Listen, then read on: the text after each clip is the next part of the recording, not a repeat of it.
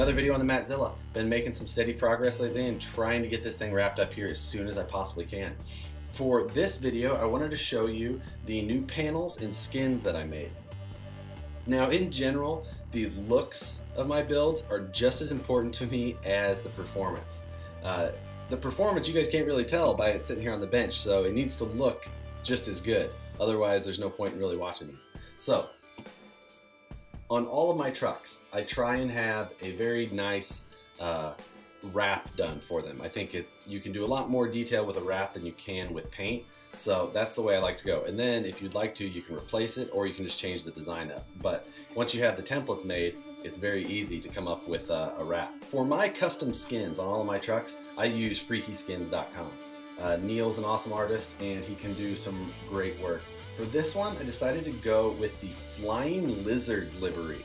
If you guys are into racing much, you'll probably have seen Flying Lizard before. They've got some awesome cars.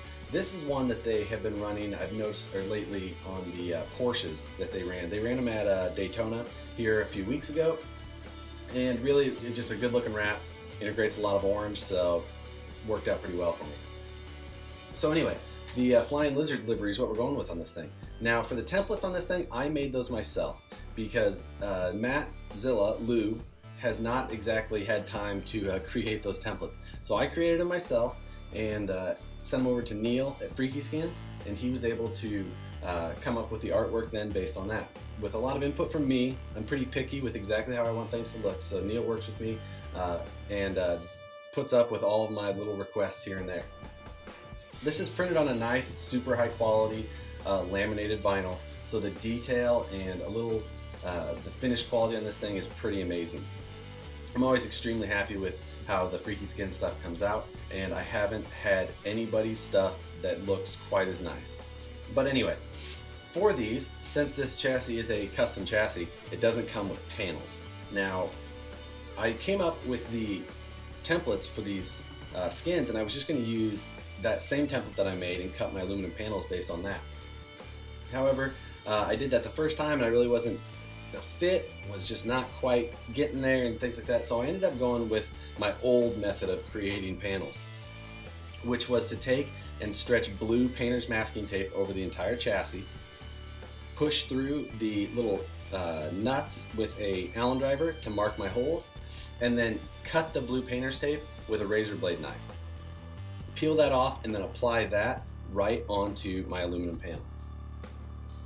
For my aluminum sheeting, I go to a local metal supplier. It's called Metal by the Foot. You can probably find a similar store in your area. I know there's Metal Cut to Length and all kinds of different little names that are fairly obvious when you go there. But go there and see what you can get. I got a few pieces that were, well, much longer than this to start with, but they run like $1 to $2 a piece. This is 025 aluminum. Very thin, very flexible, works great for panels and things like this. You can cut this with a pair of tin snips and it makes it very easy to make these panels.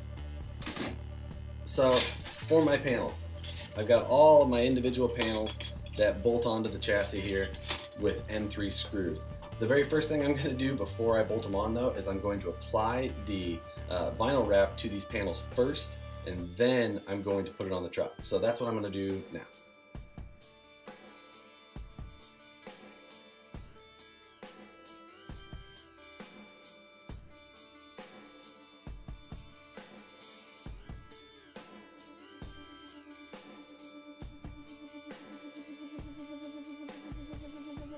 So 10 minutes of install or so and we're all wrapped up. Now we have a truck that looks much more complete and much more polished.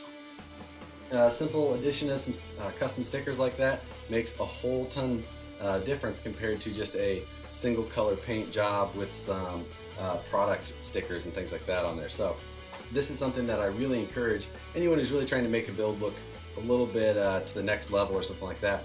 A set of skins like this can really do that. And you know, there is other options and places to do it. FreqEskinZ.com is just the place that I like to use. You know, again, this is a full custom wrap, and they do full custom wraps for all kinds of different bodies as well. If you just want to do like a new wrap on a honcho body or something along those lines, a Jeep, axial Jeep of any sort. It's sure a lot easier to do this than it is to put 15 hours into a paint job too. So, and this is easily replicatable, and if you want to tweak something a little bit here or there, also pretty easy to do. That's where the build sits for now. We've got pretty much wrapped up. What I do plan, I still have to wait on my new wheels. Right now I've got the new a new set of Pitbull Rock Beasts sitting on here with a new set of Crawler Innovations foams in them, but I still need to do some testing on these foams. They're a little bit different than what he's had for sale before, so plan to do some testing with those here very soon. But my Vanquish wheels are what I'm waiting on now, and that is what I will use to widen the track width in the rear out to more closely match the front end. I'm not going to widen it completely out to match the front, but just a little bit wider than stock.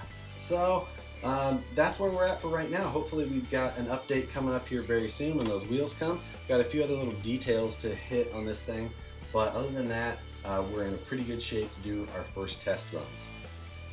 After that, we will start to do some upgrading on different components within the drivetrain, and I'll also get some reviews done on things like that new Holmes Hobby servo that I've sitting up front.